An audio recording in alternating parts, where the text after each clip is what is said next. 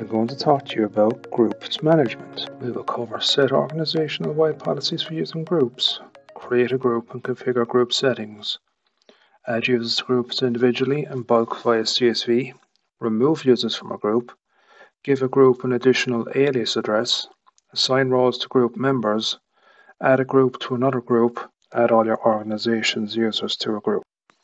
A group can be used for communication or collaboration, including email lists. Send email to all group members with a single address, invite group members to a meeting, share content with group members including documents, sites, videos and calendars, participate in discussions or a collaborative inbox at groups.google.com, turn a service on for a group, configure service settings for a group.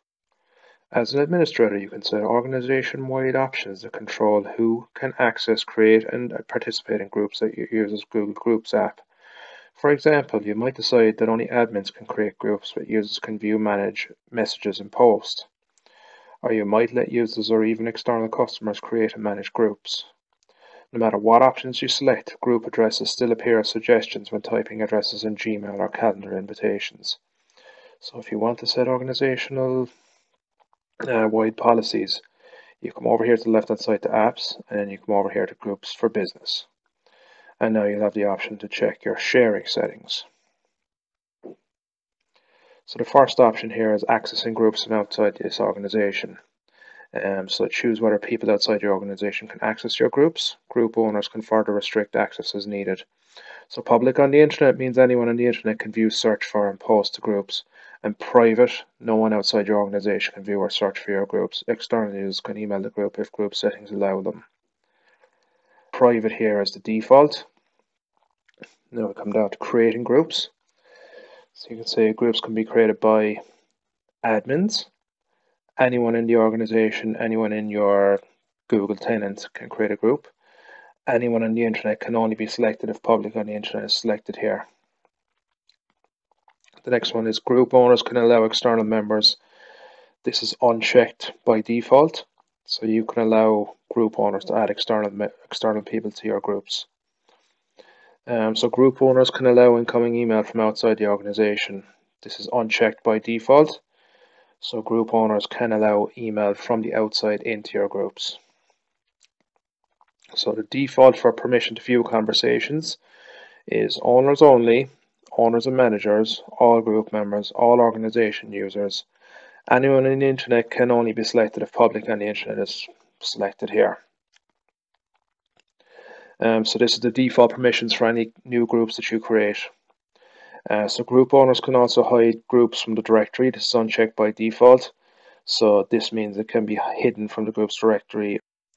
If you want to create a group, you come over here to the left hand side to the directory and then select groups. And now when you're in here, you click on create group. Now, so you're going to enter a name that identifies the group in lists and messages. And the guidelines are the names can be up to 73 characters long, and you should use a name that makes it easy to identify the group's purpose. So our group name is info.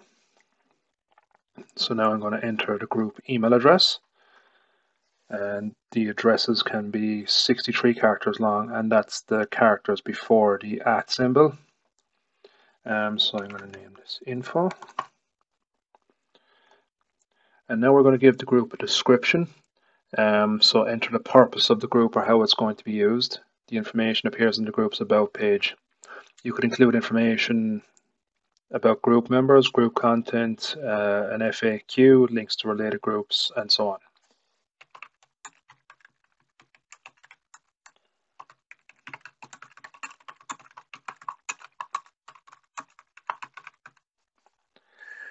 You can enter group owners in here before you actually create the group. And finally down here you can see labels, which are mailing. So for email and distribution lists or security, and the security groups are for controlling access to sensitive data and resources. And you can't remove this label afterwards. So for the moment I'm just going to leave this as a mailing list and click next. Now we come to the access settings. And you can see here there's group access types predefined up here at the top. You can have public, and you can see the boxes that are ticked here. You can click team. So anyone in your organization can post to the group, but they must ask to join. Announcement only. Only group owners and managers can post to the group, and anyone in your organization can join. Or restricted. Restricted. Only group owners, managers, and members can post to the group, and people in your organization must ask to join. So I'm going to leave it at public, and now I'm going to explain what each one is. So the first access setting here is who can contact the group owners. Specifies who can directly email group owners, and that's group owners, group managers, group members, entire organization, or external. Who can view conversations. Specifies who can view conversations posted in the group. Non-members outside of your organization. External can only view conversations if groups of business sharing options are set to public on the internet. Who can post. Specifies who can send and publish messages to the group. Who can view members. Specifies who can view group members. And who can join the group. Anyone in the organization can ask. Anyone in the organization can join. Are only invited users. And finally, you've allowed members outside your organization. And for right now,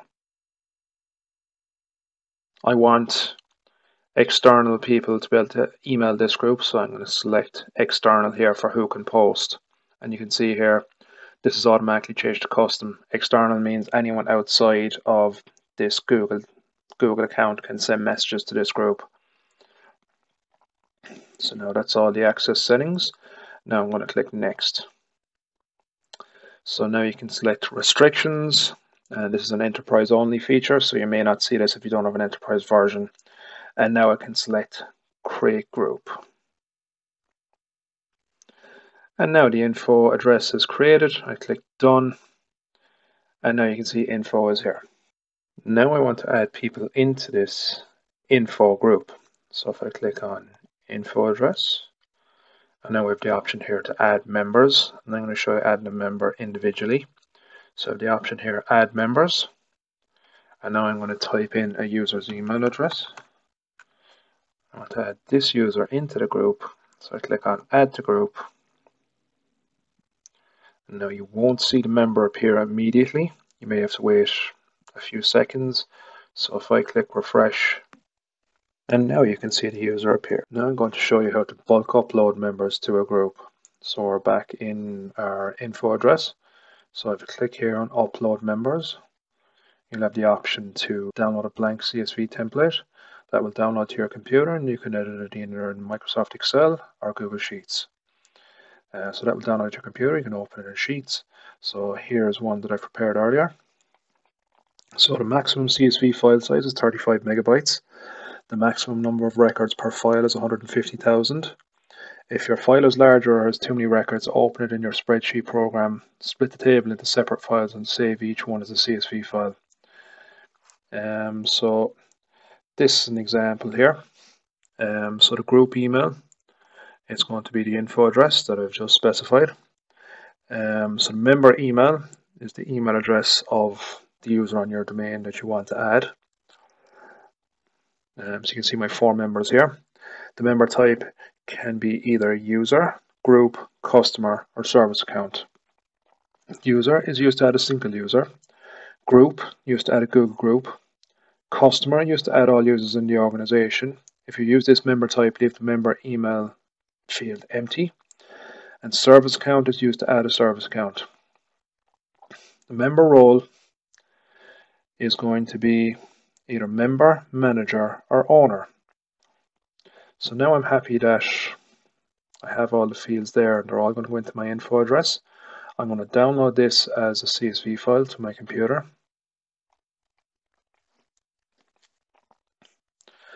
And now I'm going to bulk upload. I'm going to back in here, I'm going to select upload members, and now I'm going to attach the CSV file that I downloaded earlier. So I'm going to upload that, and now I'm going to click upload.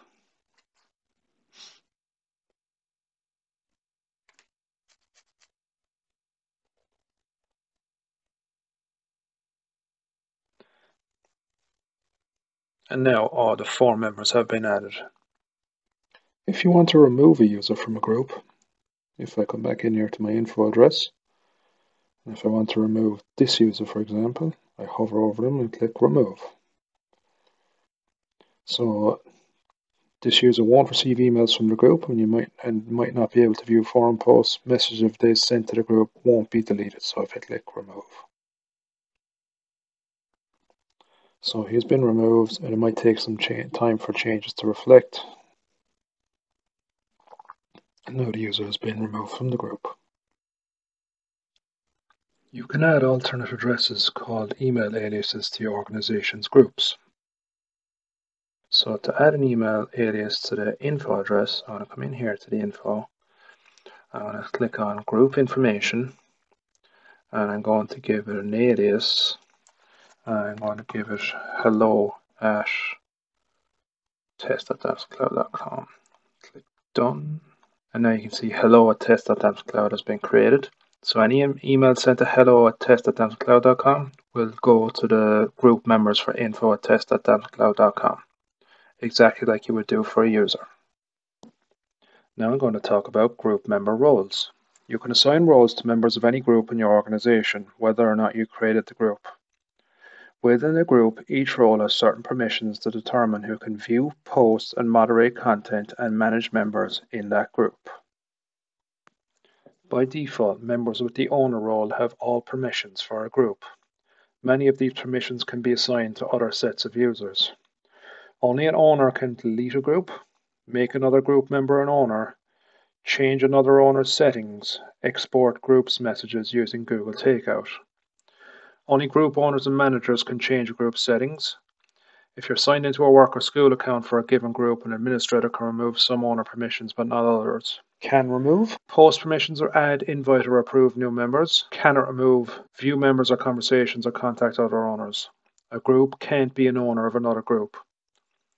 Administrators are automatically assigned the owner role for all groups in an organization, including groups that users create. Assigning someone the owner role gives them the greatest control over the group, so I recommend keeping the number of owners low.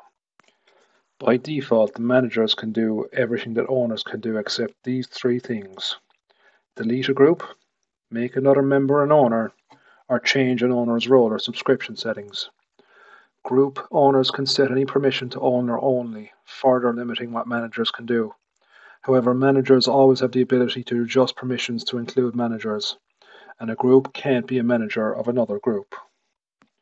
By default, group members have basic permissions. Depending on the organization and group settings, these permissions might include viewing and posting to conversations and viewing members.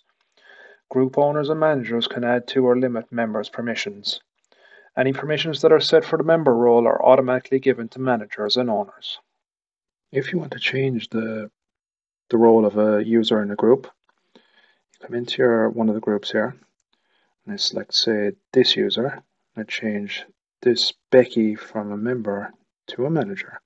Now I come down here to the bottom of the screen and click Save. And now she's a manager. Sometimes it's helpful to add one group to another. For example, if you have a group for each team that's part of a larger department, you can save the time it takes to individually add each member to a larger department group. Larger groups are called parent groups. Added groups are nested, child, or subgroups. You might nest groups to have messages you post to the parent group posted to the child. You can do this if a child's posting permissions allow it. Change members of the parent group by editing the child. This works if multiple parent groups contain the same child group. Because child group members don't belong to parent groups, they can't leave the parent group, don't appear as members of the parent group, can't change their membership settings in the parent group. If a Google Docs file is shared with a parent group, child group members can also access the doc. If a parent group allows all members of the group to post, members of the child group can also post to the parent group. Now I'm going to add the support group into the info group.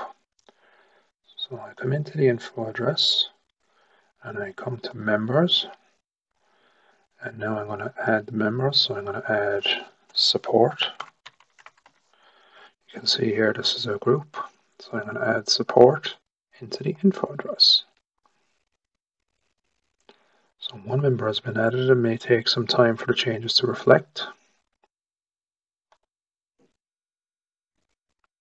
And now you can see support is now a member of the info group.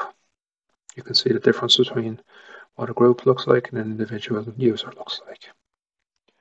You can add all your organization's users to a group. This is useful for organization-wide mailing lists and announcements. So I have a group called the team here.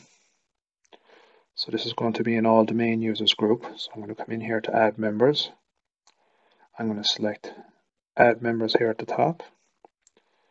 And then come down here to advanced. So I'm going to check, you can add all users in DC test domain account at once. New users will be automatically added to the group as they join your organization. So I'm going to tick the box, add all current and future users of DC test domain account to this group with all email settings. So I'm going to add that to the group. So I've added one member to the group. It may take some time for the changes to reflect. So I'm going to refresh the page. So now you can see all users are added as a single member called all users in the organization. Members are added or removed automatically as they enter and leave the organization. In addition, you can edit the group's access settings or delete the group. If multiple domains are associated with your organization's managed Google account, the group includes all users in all your domains, and only administrators can create organization-wide groups. The last thing I want to show you is the Groups for Business interface itself. And you get there by visiting groups.google.com. The first thing you see is My Groups, which is the groups I'm a member of. If I want to see all the groups in the domain, I click here on All Groups. I can see all the groups because I'm a domain administrator. So these are all the groups. As an administrator, I can see them all. So if I go back to My Groups, I can actually create a group from here. So you can, exactly like we did in the admin console, you can give a group a name, give the group email, and give it a description, and you go through the steps of creating a group from here as well. So what users can see in the Groups for Business interface is directly related to their group role and permissions we configured earlier while creating a group in the admin panel. So if I click on the info group here, I can see all the conversations that have been sent to this group. So it's the group forum. I can click into any one of these and you can see there. So I'll go back to all groups again. So if I come in here to the info address, I can actually add members to the group directly here. So I'm going to add one user in here. I'm going to make him a member. And the subscription is going to be each email. And I can click add members and Alexander will be added to this group. I can configure group settings in here as well. So if I click on group settings, I can see the group name, I can see the group email, I can see the description, I can add a welcome message here if I want. I could make this in a collaborative inbox. I can say who can see the group, who can join the group, who can view conversations, who can post, view members, identification required for new members, who can contact the group owners, who can view member email addresses, allow email posting, allow web posting, conversation history, who can reply privately to authors, who can attach files, who can moderate content, who can moderate metadata, who can post as the group. The default sender is either going to be author's address or the group address. You can select message moderation, new member restrictions for posting, spam handling, email options, a subject prefix. You can add a footer. You can do auto replies, post replies to the group, conversation mode, member moderation. You can create custom roles, and finally you can delete the group here. And any of the settings that can be changed here can only be either done by an owner or a manager. So the last thing I want to show you there is if I click on members over here on the left. So if I click on members, you can see all the individual members. I can change their roles here if I want to. I can make Alex a manager. It will be changed. I can change their subscription, whether they get each email, whether they get a digest, whether they get an abridged email, or whether they get no emails posted from the group. And I can also change individually if they're allowed to send messages to the group, whether they're allowed or not allowed.